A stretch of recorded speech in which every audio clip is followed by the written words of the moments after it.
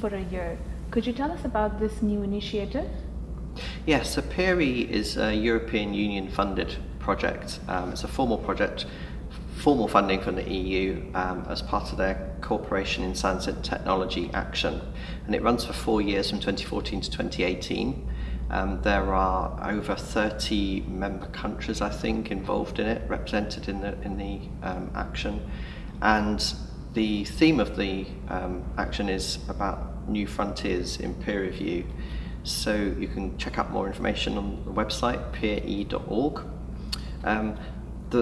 The stakeholders in it, well, there are various stakeholders, so it's primarily a collection of researchers.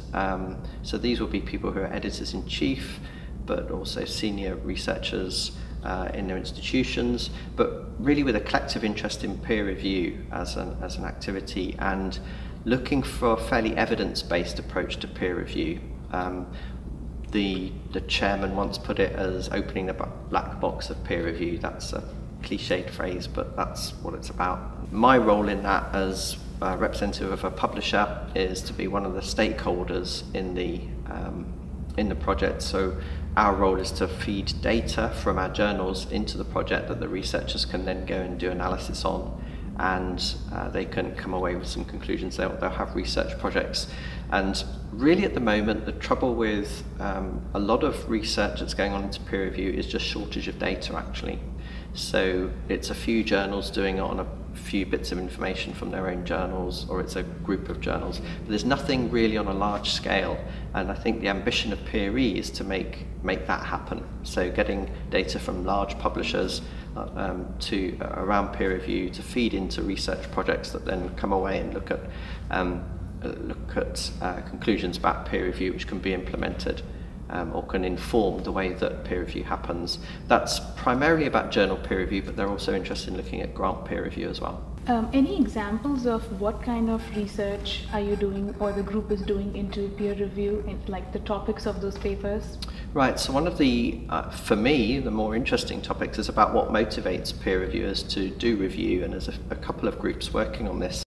And there are some interesting models, mostly sociological, so looking at what is the behaviour that is behind a peer reviewer and how does that inform the choices we make about how we decide or how we encourage people to do a peer review. So if a peer reviewer is driven primarily, let's be really crass and say, for financial gain, they're probably not going to get much from it because there isn't much financial gain in peer review. So the question is, do you make some financial gain to try and get peer reviewers to do it? So it's a fairly theoretical approach, but it's an interesting question, what motivates a peer reviewer to review. And I think at the moment there's a lot more, there's rather more information and data and research about why reviewers decline to review than what makes them review.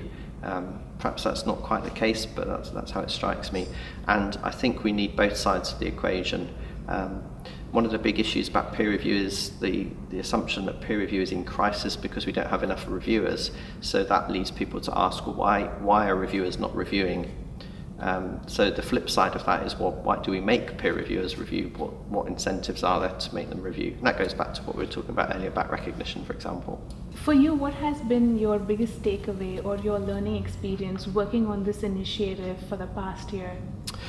For me personally, I think one of the most exciting things is working with a group of researchers who've come from all sorts of different backgrounds and different contexts. So there's good representation in terms of discipline, a lot of economics, a lot of sociology, but also biomedicine, mathematics, but all across Europe, but all interested in this question of peer review and are there valid ways of improving peer review. So I think often in my job, my day-to-day job, I can get fairly focused on one or two particular journals, but actually this is a global phenomenon and this is of interest to people globally. So I'm seeing that on a European scale, and it's actually been really interesting for me personally to get the perspective of researchers and editors-in-chief outside of the areas that I normally work in. So that's been very beneficial actually.